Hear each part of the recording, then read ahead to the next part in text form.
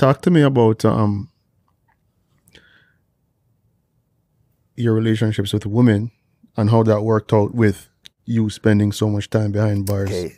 I, luckier than 99% of the guys that I did time with over the 30 to 40, 50 years now of doing time. I've always had a woman come and visit me through my entire time of doing time. One, sometimes two, the ones that I were close to and in a relationship with prior to my arrest, and of course it was only one. And unfortunately, when I look in the visiting room and I see it filled some days, 90%, 98% white people, a little 5% to 3% black people, I'd say, in an average visiting room, which means the sisters don't visit the brothers. And the brothers' friends, partners in the street, sporting partners, school partners, they don't visit either. When you see in the white population that being more prevalent, they do get visits. So I was lucky. So one of my children was produced in prison. The other two were, my wife was pregnant when I got arrested for one. And the other one, I was out when she got pregnant for that other one, for my first daughter. So three, then I have a stepchild, and that's from a black woman. And that's, so she brought that child up when the one that has my kids left me, because she couldn't take it, 13 years of driving up to see in prison. She couldn't handle it, so she left. And the other one then came up to take over. I wouldn't say fill her place, but to take over. And she had a 6-year-old daughter. So I'm still real tight with that daughter now. She's grown up, and she has a son that's now just going to university. So yeah, so my kids now are growing up. So I was in the visiting room a lot. It's the best way to put it, with those women that came up, and one came up every week. So I used to tell her, you're eventually going to burn out. I knew that. Then one day she said, I'm burned out. I can't do this trip anymore. So I get that. And then when I got out and I was involved in my major drugs conspiracy, arrested with me was my girlfriend. Of course, she had nothing to do with my business. But she said she'd stick by me if I promised I'd stop doing crime, flip my switch. She's in my book, Angela Messacappa. So anyways, I did, and she did. And she stayed visiting me for 13 years, and then I got out, and a year later, she died of cancer. Yeah. So yeah, so that's the trip. So that's the way it goes still. So that's happened to a couple of my other relatives doing long time, and long time does that. People die off when you're doing long time. Yeah. Yeah, and there's nothing you can do about it. My aunt died in Sudbury. I wanted to see her, and the warden said, you know, if I went to see go to my aunt's funeral, I'd have to take a day off work. I'm like, I will pay you 4 times the amount of money that you get paid for a day. And I'll pay for the escort that takes me, because the escorts get paid, to Sudbury. And he wouldn't do it for security reasons. My aunts and my relatives in Sudbury are all cops and prison guards. So I'm like, I'm not going to the hood. I'm going to a funeral filled with cops and prison guards that are my relatives, and I still couldn't go. So I'll put that in another perspective. My cousin Terry is going to his sister's funeral. My cousin Tommy, they're both in jail. They're going to his sister's funeral.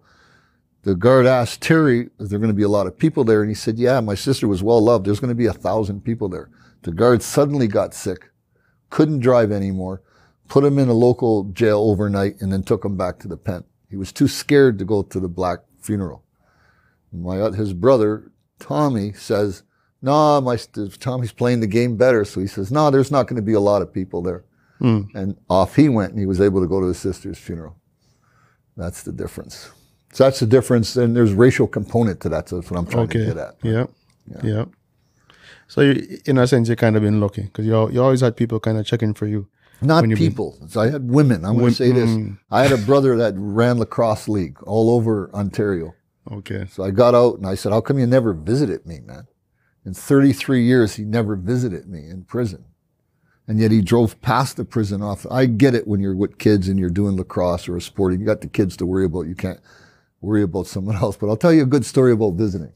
Got out, seen this. Hey, Rick, how you doing? Glad you got out, man. I was going to come and visit you. And I said to this guy, when? And he says, well, 10 years ago. And I said, okay, what stopped you? And he said, my car broke down. and he's a mechanic. And he has these hot rod muscle cars, you know, he's always got a good car. He said, my car broke down. I said, yeah. So I've been in like 20 years, man, and your car broke down 10 years ago. Yeah. Did you ever get it fixed? Oh yeah, I got this and that. And he's describing cars, right? And I said, okay, well, that's the way it is. Oh, my car broke down. Yeah. So the importance of visits. Yes. The government knows that the more visits you have and the more community connections you have, the less likely you are to reoffend. So they go out of their way to try to make visits happen. They did until the Harper government come in with restricted visits and restricted social events that happened like that. So we had 4 to 6 social events a year where your wife, your girlfriend, your mother, your father, your brothers, your sister, your friends could come in through, once they get security cleared, they can come in the institution. And that socialization would help. So we would have, let's say, a kids' day social, doesn't matter the institution. And I would then go to 75 guys at least and say, you want to work in a kids' day social?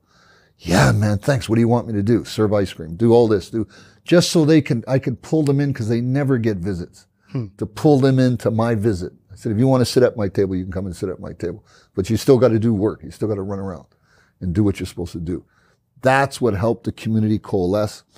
Someone's going to stab someone on Thursday night, Saturday's the social. Committee would go, you got a problem with so-and-so? Yeah, man, I'm going to stab him up. He owes me like $10. You know, we're having a social Saturday. Well, what's that got to do with me? On the social Saturday is everybody's family's coming. You probably won't last in this institution 2 days after that social, as everyone's bitter that they didn't get to see their kids. They're going to take that out on you. Well, I should wait until after the social, right? 100%. And that mitigates violence also, right? The social did that. And it gave you connections to the street. In other words, this is my friend. He owns a company, and when you get out, maybe you can get a job, right? That kind of stuff. So that's what social does. But I find that the sisters in jail, man, and I had 2 cousins doing time for bank robbery in P4W when they only had 1 female adult federal prison in Canada. It was P4W. So whether you're arrested in BC or Newfoundland, you still had to go there if you got 2 years or more. 2 years or more, that you had to go there.